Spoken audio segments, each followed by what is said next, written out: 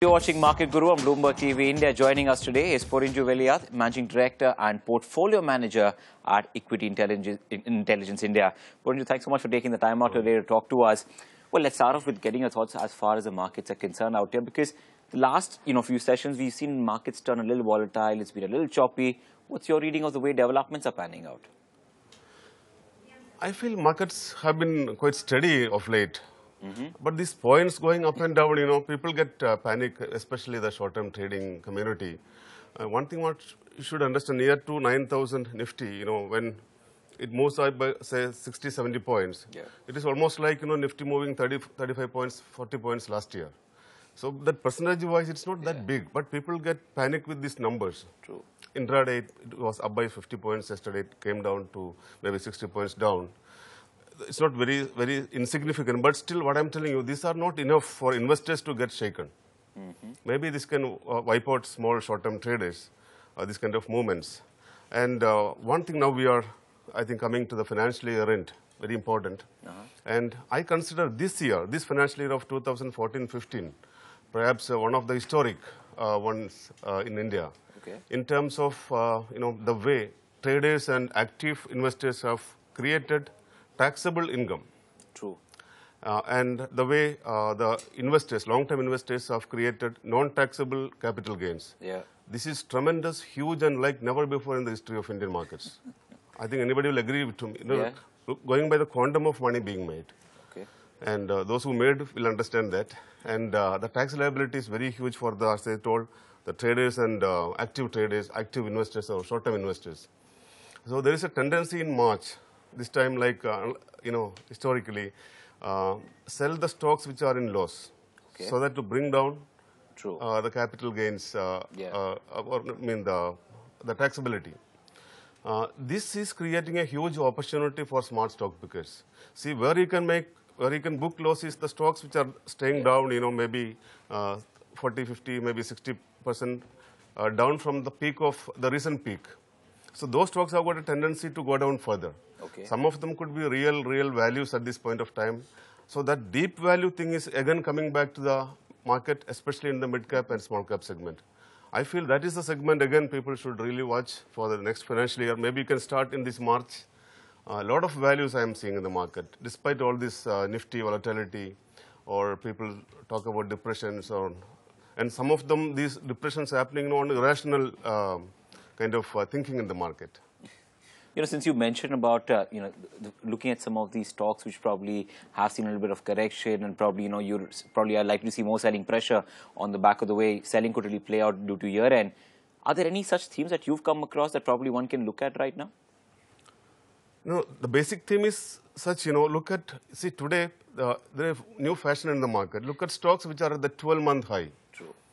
And that is advocated by many the so-called smart investors in the market. But if everybody goes after that, that creates another crisis. I am telling you, this is the time to look at certain companies, stocks which are at near to 1-year low. And they should, of course, they should be fundamentally value. And then if there is a technical aspect like merchant selling, depress it further. I think that's a great opportunity. That's where you can find multi-baggers for next year. But have you come across any of those stocks? Have you managed to spot anything? Can you share any? Maybe probably a sector or a stock which which probably fits that right. Not really. Last interview I talked about the real estate companies. Of course, DLF is doing well among that. That was my main focus. The other companies, other than DLF, I think a lot of them are available at near 1-year lows, like Anandraj or a lot of these unsolved companies, OM Metal and Unitech. So some of them are great values. Don't compare them with the too much strained infra companies like GVK or GMR kind of thing. These companies have got solid wealth they're holding on to. Even if the price of those, their land bank and kind of things goes down by 50%, still there is a gap between the price and the value. So that is why I have been, and there is selling happening on those stocks because of the Iran consideration. Most people who have bought it, at the near peak of recent peak, they are in a loss. So there is a tendency to book loss. There's again an opportunity. Again, in our own portfolio management, our recent peaks, like NIIT, Bajaj Electricals, Anandraj, these kind of stocks, I am seeing very special selling pressure from the people who want to book loss. So maybe that kind of attraction may be not there starting March. I mean, the next April. April.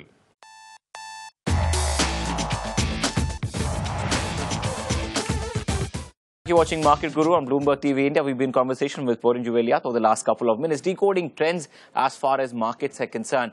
Now, Porinju, I know for a fact that you're not a big fan as far as large caps are concerned, or for that matter, the high valuation counters is what you look for value in mid caps. You try and hunt down stocks that probably have been ignored, or where you see some potential, not from a, let's say, a 2 or 3 trading session point of view, but from a long-term point of view.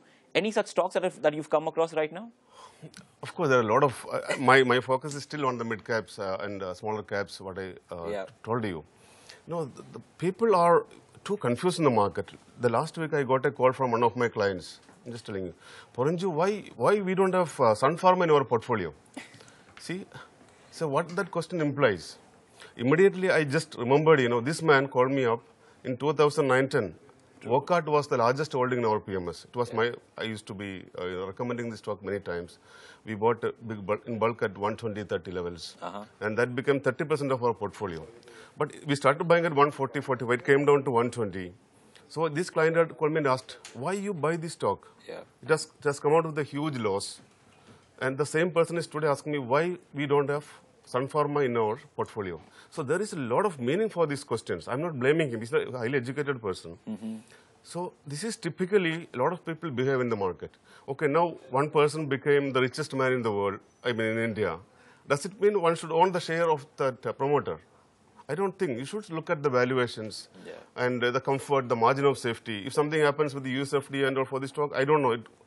I'm not talking bad about Sun Pharma. It's a great company and it is already proven. But is it a stock to be compulsorily have it in your portfolio at this kind of valuations? I think 2,20,000 crores valuation for a pharma company is good. It's a great company. But I'm not very keen on holding it in my portfolio. So clearly, you don't like the fact that, a high valuation is something that, you probably believe most of the factors have been priced in. So you try and hunt down for something which is looking attractive and which probably hasn't priced in the future growth? Definitely, and may have some small temporary negatives today which could be curable. See, now everybody is after quality. Quality has become the keyword. It's great. That's very important also.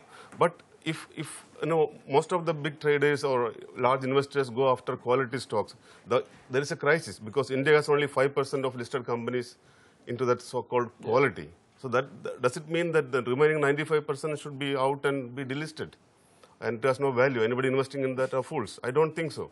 And, a lot of companies from that 95% emerge over a period of time into the 5%. And it is in a big way. And today I am telling you, we are at an inflection point. You see the budget provisions, curbing the black money all across. This is the first serious move by any governments in my knowledge about seriously curtailing the black money. It has got a lot of implications even for the stock market. See, traditionally the small, not so ethical, not so honest kind of promoters who have been managing companies in a family way and all, not very professionally, they had an issue, they don't like to pay the tax, so they may siphon out some money, and they used to convert a lot of that profits into black money. I think there will be major deterrent going forward for this kind of activity in the market, which is a major benefit for the so-called small cap, mid cap space. Because this was the biggest challenge, the management quality and the lack of transparency were the biggest challenges when it comes to smaller companies. People are scared of investing. People have lost money. But we are changing. We are changing towards better governance, more transparent deals. Even this is applicable to the so-called real estate companies. A lot of smaller, lower-end real estate companies listed, they used to take cash when they sell the space. So let me ask you this. What's there in your portfolio? What are you looking at right now when we talk about some of these small to mid-sized companies that can be future multi-baggers or even future large caps? See, if there is a fancy in the market today, it's very difficult to find a multi-bagger, in that space. Everybody's chasing the same set of quality stocks, and there may be 50, 100, 200 maximum. That's all what we have. So I'm telling you, the so-called, I talked about Wockhardt. We bought at 120, 130, 40. And even market was up by 10, 15%. The stock went to 2,000 rupees. So what changed? Nothing changed in Wockhardt. The company was same management. They made a loss in 1 year for various reasons. But that was a one-time thing. They made a huge loss in the Forex derivatives. They made a big acquisition, which was not really, it was beyond their capacity. So there was a big debt. But the business, people were not willing to listen to the valuation of the business. It was an ongoing business, not affected. So now, later when it went to 2000, everybody wanted to buy as a quality stock. You see, again what happened? It came down to 350. Yeah. Now from 350s back to, I think, near to 2000 levels, people have been buying it. So this kind of volatility and sometimes irrational short-term movement is an opportunity for smart investors. So that smart stock pickers always have a great opportunity. Today, Nifty is 8,600 or 9,000. I'm telling you, why 9,000? You will see 10,000 very soon. A lot of apprehensions, unnecessary discussion. Now people, the small investors in the villages are talking about problems in the Greece. Yeah. And America, the Fed is going to hike the rates.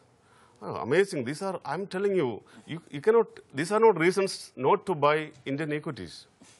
These are all silly things, I would say. Now, Greece is, what is Greece? So like, yeah, it's much, the Greek economy is significantly smaller than our one company, TCS.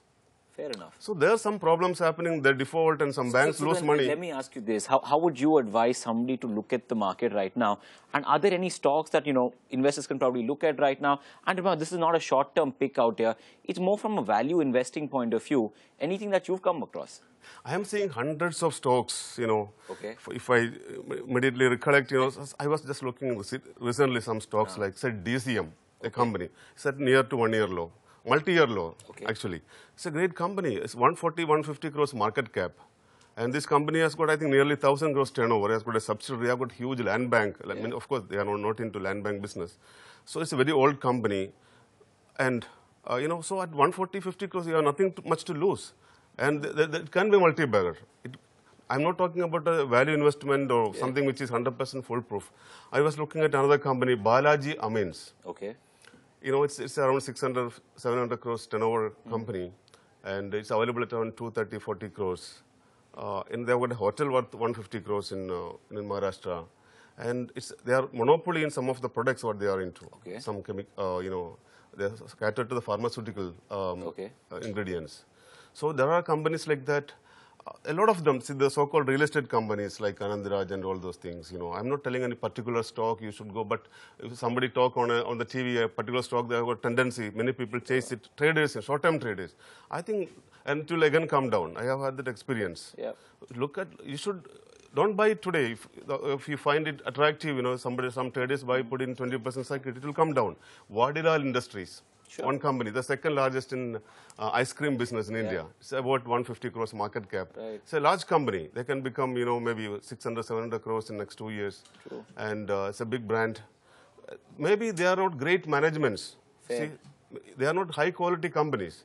But they will, if you make a portfolio of such 10, 12 stocks, they are going to outperform any Nifty, Sensex or Page Industries or Sun Pharmas in this country over a period of time.